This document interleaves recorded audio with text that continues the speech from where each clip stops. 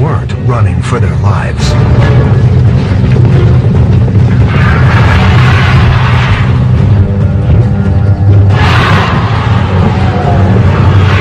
But while they may have been one of T-Rex's favorite meals, they were also one of the most successful dinosaurs of the time.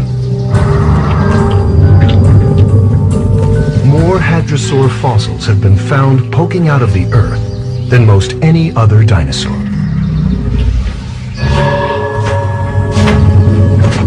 This particular hadrosaur, though, is special, if not in life, then in death.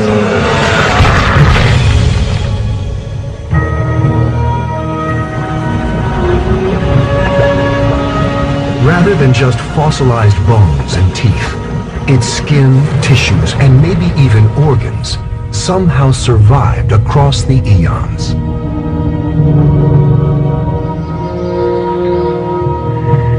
It's as if the animal locked eyes with some Cretaceous-aged Medusa and turned to stone. This is a dinosaur mummy, one of only a handful ever found. To Dr. Phil Manning of the University of Manchester, England, who's been leading the research on the find, it's the opportunity of a lifetime. Dinosaur fossils are usually isolated bones. Occasionally we're very lucky and get a partial skeleton, and exceptional circumstances we get a complete skeleton articulated. That is the absolute 10 out of 10 for a dinosaur. Dinosaur mummies come in off the scale. These are so rare.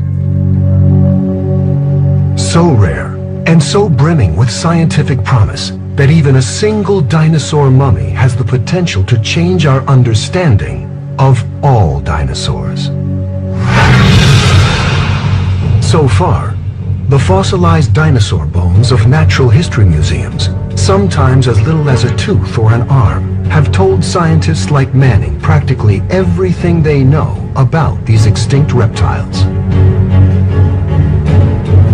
From their skeletons, they know how big they were.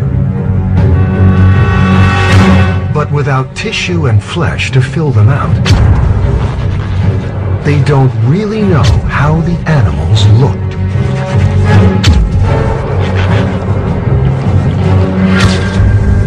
From the size and shape of a dinosaur's leg bones, scientists have estimated how these animals moved.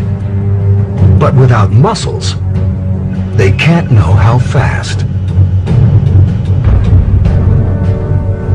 By comparing the bones of some animals with others, we have discovered some 300 different species of dinosaur. But without genes and proteins, we can't say for sure how they came about or what they evolved into.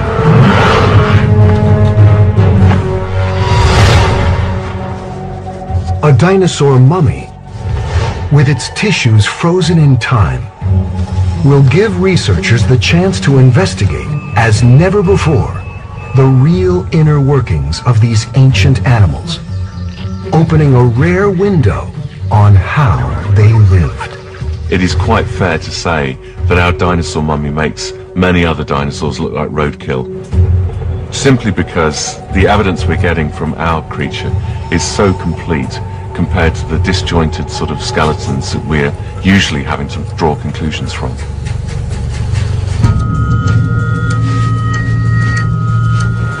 With fossilized skin samples, measures of muscle mass, and perhaps even genetic material, our well-preserved dinosaur mummy has kicked off an investigation befitting King Tut, including the largest high-resolution CT scan ever attempted.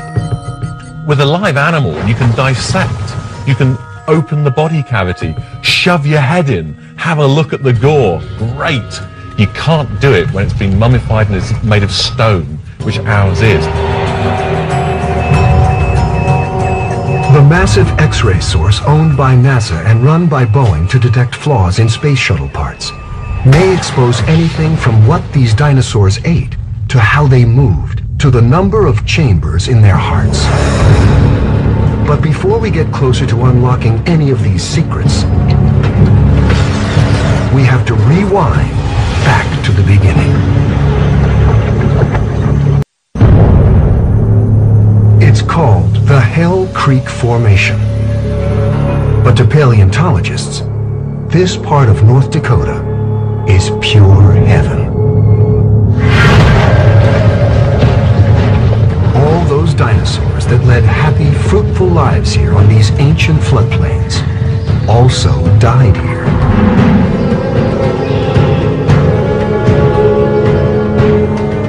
Making Hell Creek a hotbed for fossils. Our dinosaur mummy's 67 million year slumber comes to an end one summer day in 1999, when high school sophomore Tyler Leeson is out on one of his routine prospecting runs. Leeson has walked just about every inch of this land. It's been in his family for decades, and he's been hunting fossils on it since he was practically a toddler. As a teenager, he has already headed 20 dinosaur excavations.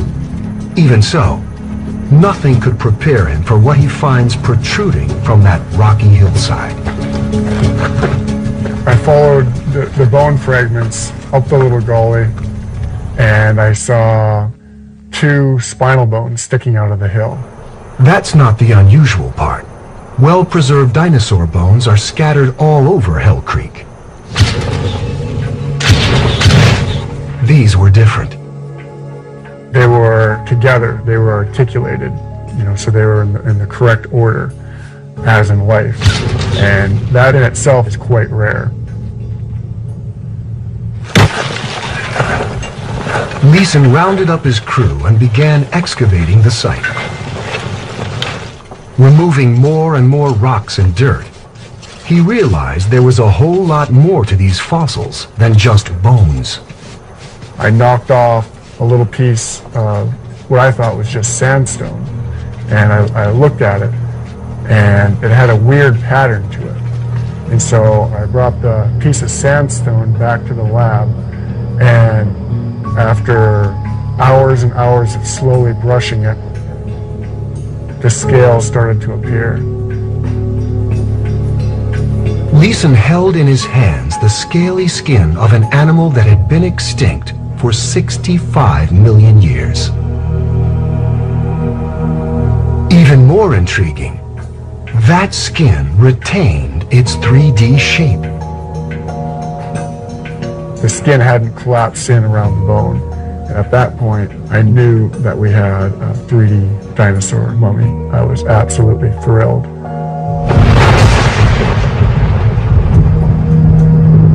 To a paleontologist, nothing could have been more exciting. But to be clear, dinosaur mummies aren't anything like the dried-up human ones we find in Egypt or the Andes. There were no embalmers running around in the late Cretaceous. Our mummy, now dubbed Dakota after its home turf, is a fossil like other dinosaurs. But unlike reconstructed museum skeletons, what's extraordinary is that Dakota seems to have fossilized with most of its skin and organs intact. Dinosaur mummies form much the way all fossils do. Typically, when the biological machinery of an animal shuts down, if scavengers and the elements don't get to it first, microorganisms feast on the remains. It doesn't sit there just being kind, it stinks. It starts degrading, breaking down. It's a fetid mass of rotting flesh. Horrible stuff. It could take weeks, months, or years, depending on the animal and the environment. But the microbes will eventually disintegrate the body, bones and all. Ashes to ashes, dust to dust.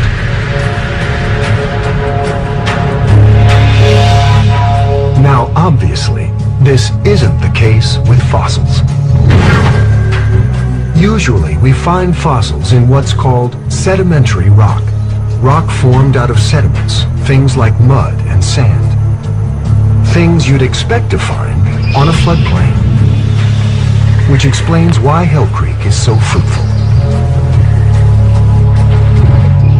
In most cases, the animal dies and gets covered over by sediments very quickly, often at the bottom of a lake or river. Underwater, the decaying process slows down, and hard things like bone and teeth get preserved for thousands of years. Enough time for geologic scale forces to take over.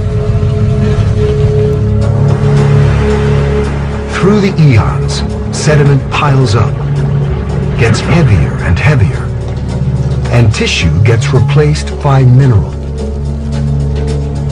In the end, the fossil that's left has only traces, if any, of the original material. It has the same shape, even texture, but chemically, a fossil is a rock. And so is our dino mummy. This piece is the very first skin fossil that we found out at the mummy site.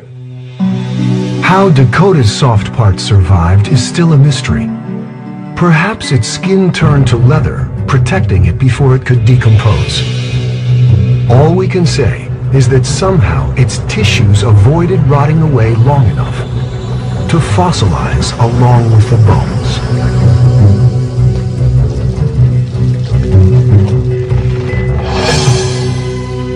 It's a process that doesn't happen very often.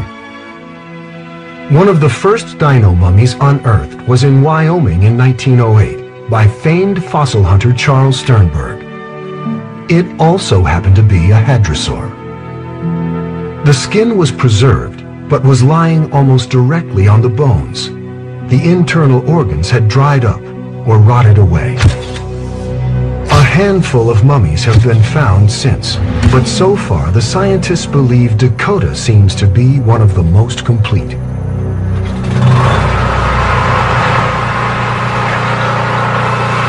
Once Leeson realizes he has a dino mummy on his hands, the excavation goes into full swing. That's okay. I'm right on? Yeah, you're right on. All right, here we go. There used to be a whole gumdrop-shaped butte that was about the height of my head, approximately, just over the rock right there. And so then we dug down to the sandstone that encased the animal, and then we dug down around the entire thing, and now we're digging underneath of it. Leeson soon catches glimpses of the amazing skin and toenail material, and isn't about to take chances with what he believes to be the best preserved dino mummy ever found. A fellow student connects him with Phil Manning, who's been working with well-preserved fossils for some 20 years. Who needs the channel tunnel? We could do it. When you first lay eyes upon such a remarkable specimen, you are absolutely gobsmacked. How can you not be excited? It's an incredible find. All right. Which side do you want to... Manning quickly assembles a research team and wastes no time scouring the dig site for clues to Dakota's past. How did it live? How did it die? And how did it get preserved? They begin by painting a picture of the world it lived in with a high-tech mapping technique called LiDAR. By bouncing laser beams across the terrain, LiDAR generates high-resolution 3D maps of the area as it is now and as it once was. Okay, how many base stations are we up to now? So now in total we've done 12. That's a lot of data. It is a lot of data. It's going to keep us very busy. Manchester's Dr. Dave Hodgetts can then overlay the new data onto existing relief maps of North Dakota. When you have the data in 3D, in virtual reality like this, we can see exactly what's unique about where the dinosaur is found.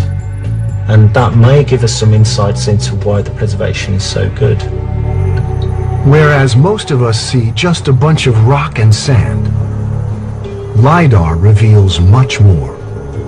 By peering into the sediment and mapping out different layers, different parcels of time, it gives us glimpses of Hell Creek's past.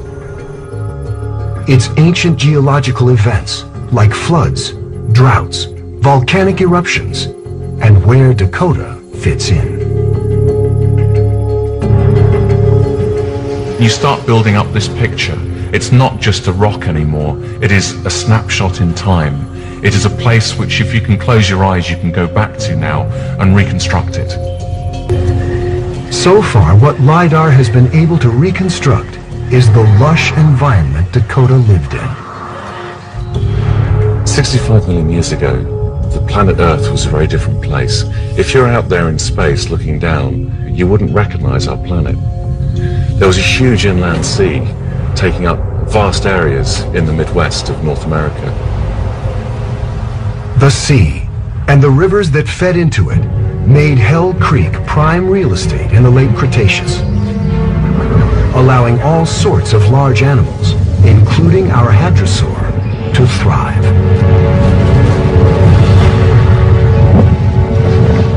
Over the eons, the dinosaurs died off, the rivers dried up, new land formed and eroded away.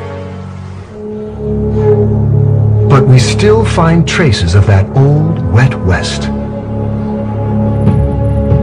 LiDAR indicates a large river cut through this area, within 30 meters of Dakota's final resting place. If it had moved just this 100 feet, it would have completely wiped out our fossil.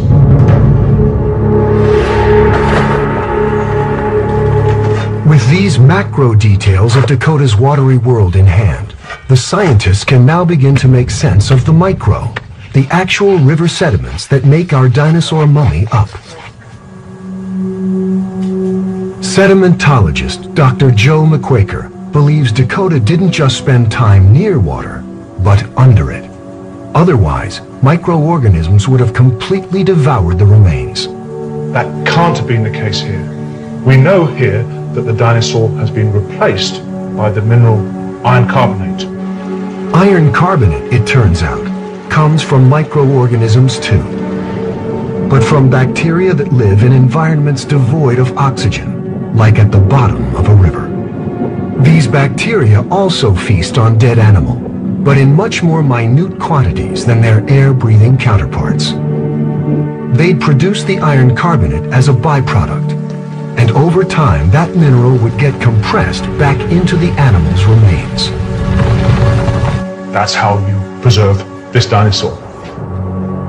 The sediment findings, together with the LiDAR data, establish in remarkable detail the environment the animal died in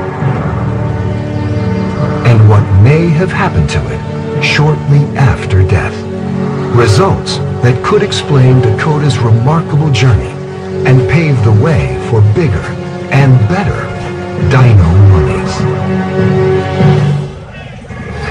With the first batch of experiments complete, we now know that Dakota likely died in or near a body of water, submerged quickly enough to escape scavengers and the nastiest of microbes, and was covered over and compressed by a continuous supply of sediment.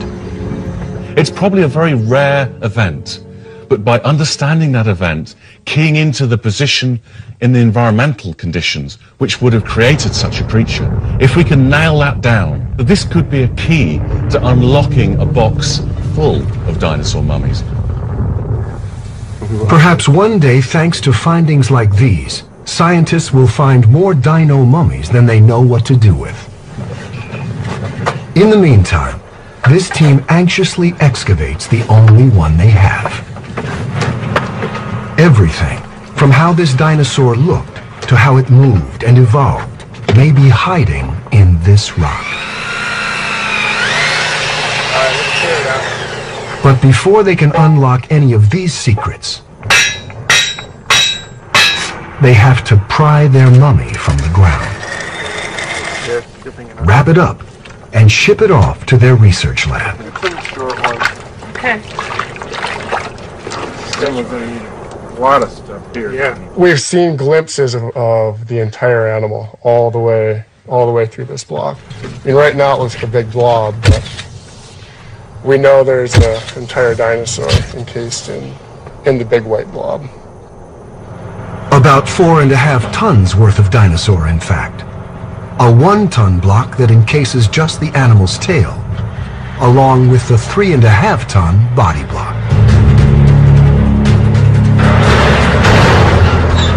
Touchdown. With both of them packed and ready to go, Dakota the Hadrosaur is on the move for the first time in 67 million years. It doesn't go very far, just south of the border to the Black Hills Institute in Hill City, South Dakota. Now, the scientists finally get to peel back the outer layers and look inside.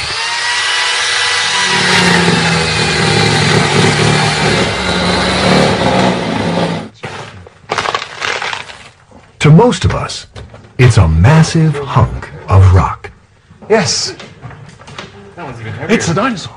To Manning and colleague Pete Larson, it may as well be a hunk of gold. I think we may be starting into finding the head, and this has got some skin on it, you can see. Skin and head. Yes, maybe. If this is the head, and that's a keratinous sheath again, there's only one place it can come from. And that's the beak. Exactly. So you're literally holding the nose of a dinosaur here. And that would be a first. The scientists are excited but cautious at this point. The keratinous sheath they've discovered may also be part of a foot. So we just have to keep working and see what we've got. But we should, if it is, we'd see an eye over here, beautiful cheek right there. This is when the X-ray vision comes in helpful. We need to know what's inside here. Right. I think a CT scan would help us hugely with this specimen. With the CT scan still months ahead, the scientists continue to chisel away the answers the old-fashioned way. A painstakingly slow process on such a well-preserved specimen. You're going down millimeter by millimeter, and we're trying to find the soft tissue before we go through the soft tissue. And so that's particularly challenging. They soon discover that the right side of the dinosaur, that's the exposed side here, isn't as well preserved as they had initially hoped. There is no skin or tissue surrounding the bones in the chest or the base of the back. Whether that's from scavengers or whether it's from a prey animal taking a huge chunk out of the back of our animal, causing its death, the jury is still out. We've had 150, nearly 200 years of people looking at this particular animal saying that's what it looks like. We've been wrong. If we're wrong with hadrosaurs, we could be wrong with many other groups. We could have a T-Rex with a double chin for all we know. As more and more specks of rock get carefully chipped away, Dakota gives us a more complete picture.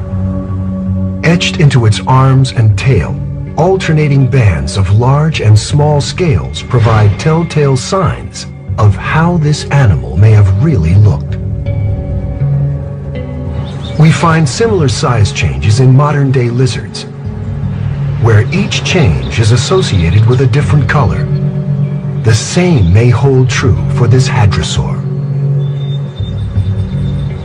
This possibly indicates that we have almost a striped camouflage pattern on some parts of our animal, which is very exciting, because up until now that's been conjecture, that's been based upon artistic interpretation. The scales still don't tell us what color Dakota was.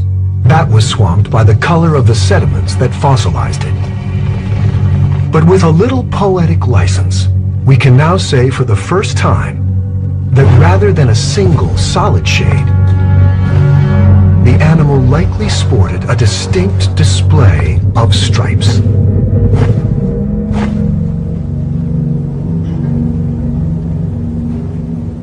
A few more months of chipping reveals a discovery straight out of Hollywood. Delicate little hand. have. What's happening to the sediment around it? It's got a completely different color to the surrounding surface. Yeah, look at this. It turns out Dakota wasn't alone in this rocky grave throughout the eons. So here's this very strange hand. That is wicked. This is the hand. You can It appears an ancient crocodile crawled or drifted into the dinosaur and fossilized right alongside it.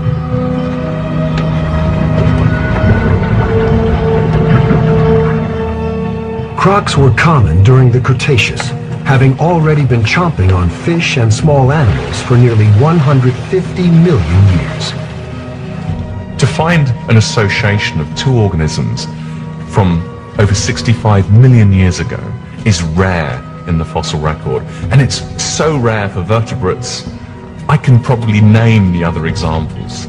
So this is a really important find. So, do you think there's any more of this beast stuck underneath the mummy? I don't know. Once again, it will take the CT scan to determine why and how the croc got there. But once the team's shaken loose all they can from the surrounding rock, it's time to look deeper into the fossil itself to see if the very living tissues that once brought the large reptile to life are still trapped inside it. After 67 million years, Dakota is more rock than dinosaur. But if there's still skin, if there's still toenail and bone, might there still be traces of the original animal left? Like the very molecules that make a dinosaur, genetic material like protein and DNA. When you find something that has the potential to preserve organics, that is truly remarkable. So for the science of paleontology to say it's exciting would be the understatement of the century. To find out if any organics still lurk within Dakota, Tyler Leeson hand-delivers samples of the animal to Manning and his team in England. Are these the precious These cargo are brought over? very careful. Soft tissues that can be the perfect reservoir for organic material. This is essentially a toenail, a clipping of a toenail. Dinosaur toenails. Now, geochemist Dr. Roy Wogelius is about to determine what, if any, of the real Dakota still exists. What I propose that we do is that we take some of this relatively precious material and actually dissolve it. How much do you have to dissolve? How much dissolve the mummy? How much of the mummy are you going to dissolve? This is smaller than the dotted part of the semicolon, the quantity that we need. DNA is a long shot at this point. It doesn't survive outside a living organism for more than a few minutes, let alone millions of years. However, DNA encodes for proteins. Proteins are pretty tough, and the proteins of a specific animal can be very, very specialized to that type of animal. Which means researchers can use protein to track a species' ancestors, early reptiles in the case of dinosaurs, or its descendants, like birds. Birds are the direct descendants of predatory dinosaurs. If we find an avian protein within a hadrosaur, suddenly it draws them all that more closer to their distant relative, the predatory dinosaurs. Indicating the hadrosaur line of dinosaurs would be much more bird-like than we ever thought. Wogelius is testing for a particularly hardy protein called beta-carotene, which is found in both reptiles and birds. He isolates the protein from a goose feather and blasts it with infrared light to generate its unique fingerprint or spectrum. He then repeats the procedure on the dino mummy samples. You can see that this spectrum from the feather has some similarity to the spectrum that we've taken from the sediments near the dino mummy. A match indicates that some of Dakota's 67 million year old genetic building blocks still dwell in the rock. The preliminary results look to me as though you do have beta-carotene preserved in the skin sample. Now, that's goosebumps time. That's amazing if that's the case. It's a promising first step. But the team is cautious. They could be detecting only fragments of a once complete protein or contamination from other organisms. To be sure, they send the samples on to a molecular imaging center down the road in Manchester. We are frustratingly close to finding what any paleontologist dreams of finding, and that is original proteins within the organism they're studying. We are very, very close. We have got the cigar, but it is not quite lit yet. While they await an answer, the tedious work of chipping and scraping and brushing away the ancient rocks surrounding Dakota now kicks in full force in preparation for the big CT scan. One major hope is that much of the tissue and muscle that separated its outer skin from its bones within has fossilized in place. If scientists can quantify how much muscle mass there is, they can, for the very first time, realistically portray how a dinosaur moved.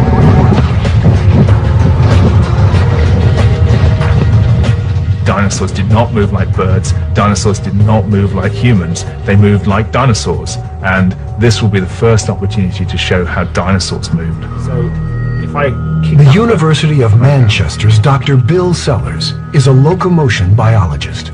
He spends most of his time designing complex computer models that describe how living creatures get around. He now plans to apply the same techniques to large, extinct animals. It is a problem, but physics hasn't changed. Muscle is exactly as strong as it always was. Bones are very much the same as they always were. Newton still rules. Which means whether an animal is extinct or not, based solely on the size and configuration of its muscles and bones, Sellers' supercomputer can find the quickest way to get the creature from point A to point B. Considering the almost infinite combinations of moves involved in achieving this, it takes a lot of processing power to determine how best to do it, even on a human model. So you start off with a random set, and it's just like a one-year-old learning to walk. You have to make a few mistakes. 100,000 mistakes, in fact, just to get us to learn to take a half a step and fall over. Even that, though, is a step forward. And if we start from there now, then we're that little bit closer to our goal. And what we find is if we repeat this, and this has been repeated 762,000 times, and we get something like this.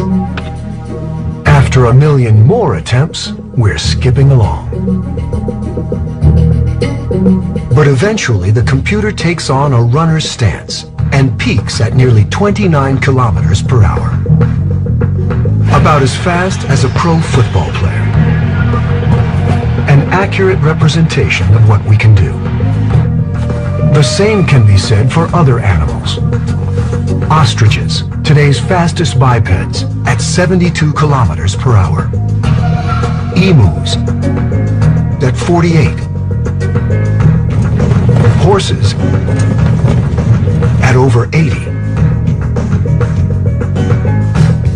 And since the computer's predictions for living animals work well, the scientists expect the same to hold true for extinct ones. All Sellers needs is dinosaur data to feed into his machine. The 3D structure is absolutely key. It's the one bit of the puzzle that we don't have. We know how big they are. What we don't know is how muscly they were. If you have a skinny dinosaur, it's not going to walk as fast or run as fast as a really muscly dinosaur.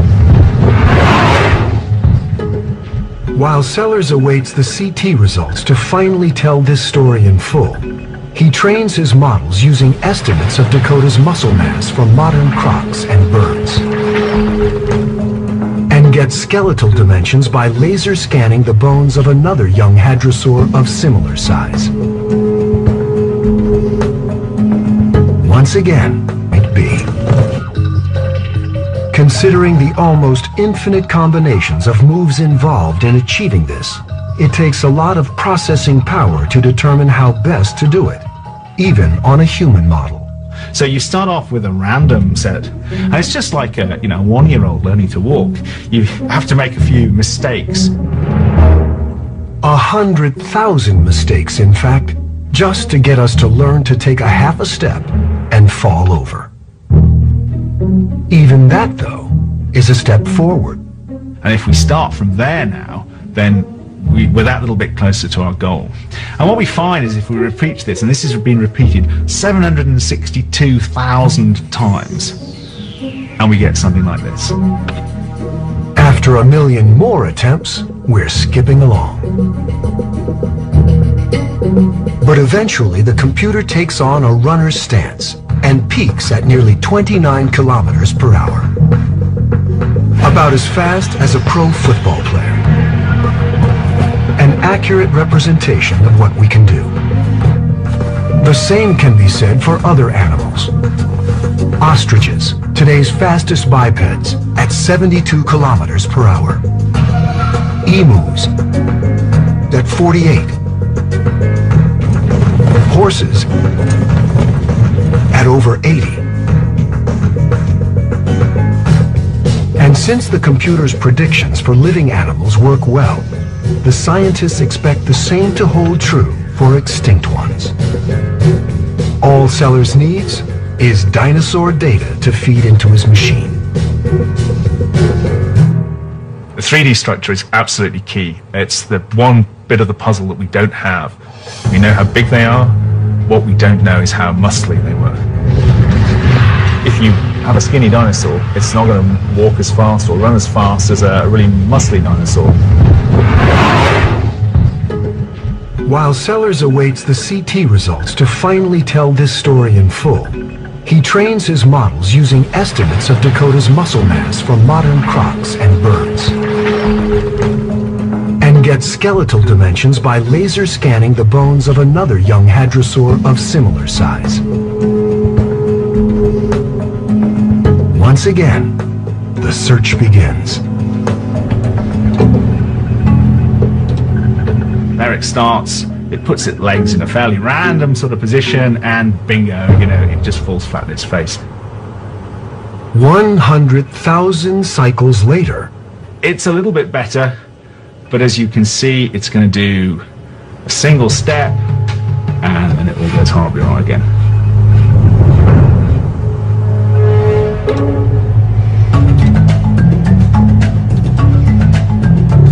After 100 million tries, our hadrosaur can finally stay on its feet and cruise along at about 45 kilometers per hour. Not quite as fast as a galloping horse, but it's really a pretty creditable speed for something as large as our hadrosaur.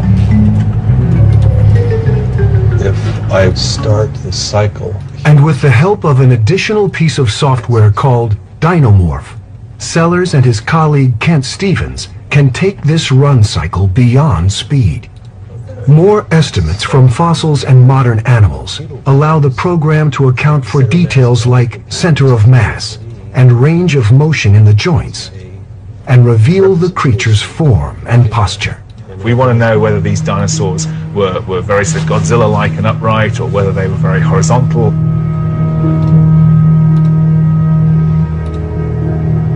The team has already approximated how Cretaceous creatures like T-Rex and Triceratops moved, based on their skeletons alone.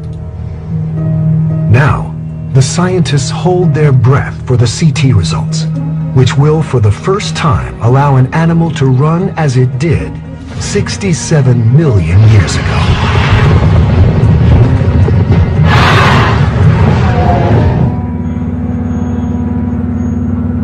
Before our dinosaur mummy can take a single step, all 4.5 tons worth of it sets off on a 2,000-kilometer journey to the enormous CT scanner just north of Los Angeles.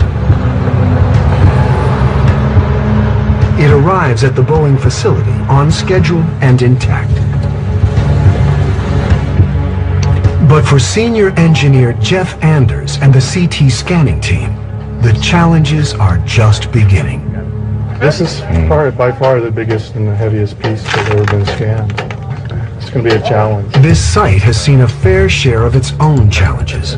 The Saturn V rocket engines that launched the Apollo astronauts to the moon were tested and built here, as were lasers for the Star Wars missile defense system. Anders himself has averted disaster here by spotting hairline fractures in space shuttle parts. The challenge before the crew today: fitting Dakota onto the scanner. Unlike a CT scan at a hospital where X-rays spin around a patient, in the world's largest CT scanners, which have to accommodate objects of all different sizes and shapes, the patient spins. That's tipping. That's tipping at this end. It's tipping. It's not resting on this runner at all. Dakota is the largest patient this machine has ever examined. And right now, it's too large. Well, what are we thinking about? We have to move it over a little bit. The whole thing over? Well, we got 17 inches hanging off the other side. Yeah. What's worse, even if the team does manage to squeeze it on, Anders isn't convinced his 6 million electron-volt X-ray source is powerful enough to penetrate and image the 3.5-ton body block. So we're talking 4 to 6 hour scans to pull any detail out of this. While the scientists work out the kinks on the large hunk of rock, it's the moment of truth for the much, much smaller ones back in Manchester. Those dino toenail clippings. Scientists at the Wolfson Molecular Imaging Center have spent 2 months trying to purify, isolate, and identify the protein beta-carotene from the samples. These two peaks are lots of peptides in here. After months of anticipation, they have good and bad news for Manning. So looking at the gels, you're saying, have we got organics or not? We can't identify anything as a protein. Unfortunately, the mummy samples are too degraded to identify beta-carotene. The protein appears to have broken into tiny fragments that, for now at least, the scientists can't recognize. Even fragments, though, offer some promise to Manning.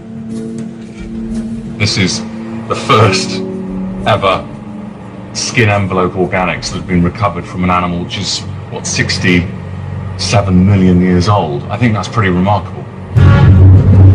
Grand plans to redraw the dinosaur family tree will have to wait until the team can find intact proteins to analyze. But the scientists are not giving up hope. We've looked at 3 small grains from a 10,000-pound specimen. The story isn't finished here. Never give up when you're looking for something as elusive as a protein molecule in a dinosaur which is over 65 million years old. Manning's stiff upper lip comes in handy back in California. I don't know. After days of hair-pulling, nail-biting, gut-wrenching engineering, the crew squeezes Dakota's massive body onto the CT scanner. Come on. Come on. Come on. This was measured for this, wasn't it? Now, the concrete door shuts. The X-rays stream. And the mummy finally spins. As it turns, the CT scanner takes millimeter-thin X-rays of the dinosaur from every angle, moving vertically up the block after each rotation. The slices are then stacked together, like a digital deck of cards, offering a 3-dimensional cross-section of the patient. That's if the X-rays get through. Nothing this big has ever been scanned before. After the longest hour of Manning's career, the first slice comes in. There's not enough X-rays going through it. It's just really dense. The grainy black screen indicates even the 6 million electron volts emitted by the giant X-ray aren't penetrating the dense rock encasing our mummy. This is just amazing. I've never seen anything this dense. There is something in it. As the team tries blasting through the rock with more and more X-rays, what was initially meant to take a few days stretches to weeks and months, time afforded thanks to Boeing's goodwill. While they haven't given up hope, after 4 months, many of Dakota's secrets, its gender, its internal organs, its skull,